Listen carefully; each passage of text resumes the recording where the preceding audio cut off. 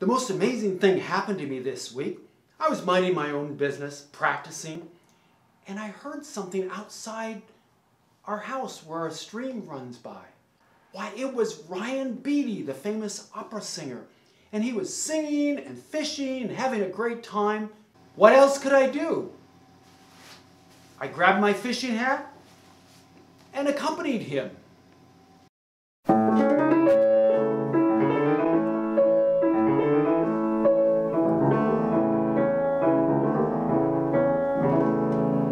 In einem Bächlein helle, da schoss im frohe Eil die launische Forelle vorüber wie ein Pfeil. Ich stand an dem Gestade und sah in süßer Ruh des munten Fischleins Bade im klaren Bächlein zu.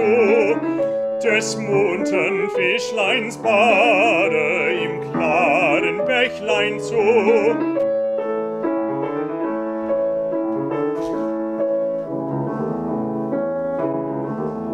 Ein Fischer mit der Rute wohl an dem Ufer stand und saß mit kaltem Blute, wie sich das Fischlein wand.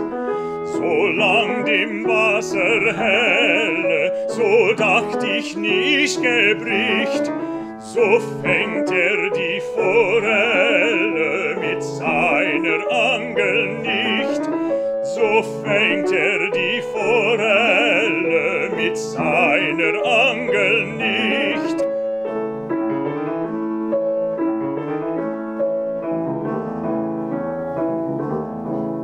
Endlich ward dem Diebe die Zeit zu lang. Macht das Bäcklein tückisch triebe, und ehe ich es gedacht, so zogte seine Rute das Fischlein zappelt dran, und ich mit regem Blute da die Betrogne an, und ich mit regem Blute sah die Betrogne an.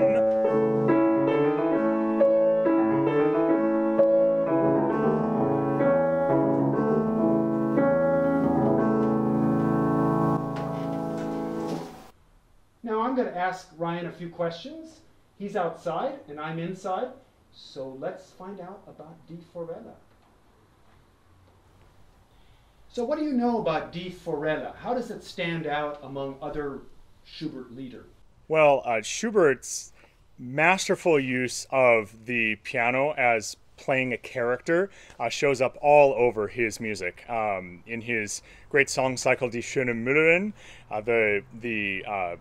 the piano plays various parts, from the turning of the mill wheel to the brook, and in this case of Die Forelle, the piano is playing the part of the rushing brook, das Bächlein, here, and the singer, the first verse is sort of from a watcher's perspective, and in the second verse he talks about how a fisherman picks up his rod and starts going after the fish, and in the third verse he makes the water all muddy, and just as he thinks it might be all over, he can see the fish there.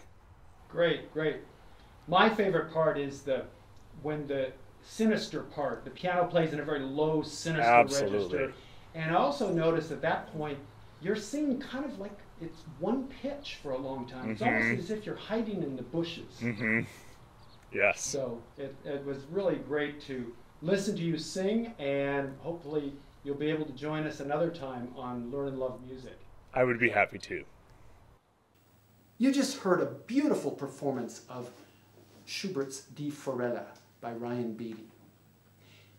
Schubert also wrote it into a quintet for piano and strings, where he used Die Forelle theme in the fourth movement of that piece. But Franz Liszt, the virtuoso pianist of the 19th century, he also loved the melody, and he decided he would write a paraphrase, or sort of a fantasy, on Die Forelle. I'm going to play that fantasy for you today, but I want you to listen to some very important parts of that. You'll always hear the melody, so you always hear this theme. But Liszt also threw in a lot of the babbling brook in the background. But Liszt takes it to a different level than Schubert. He makes it into a grand fantasy, and he makes it very difficult. Some really beautiful passage work. And in the middle of the piece, we hear the same theme again, but then he creates these octaves. It's a little bit like doing it's acrobatics at the piano. Very, very difficult, but all the while you hear the theme underneath.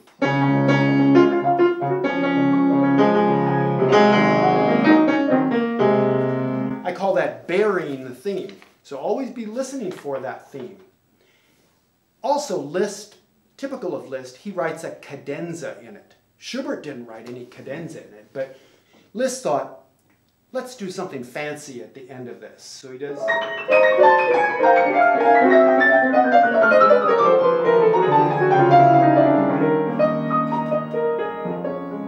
So he does this really fancy music that is very Lisztian. It doesn't sound anything like Schubert, but the Schubert themes that Liszt use are beautiful, but they're decorated in a very Lisztian way. Now let's listen to Die Forelle as arranged by Franz Liszt. Make sure you subscribe to this channel because we want to see you back again, and I hope you enjoy some Schubert Liszt, Die Forelle.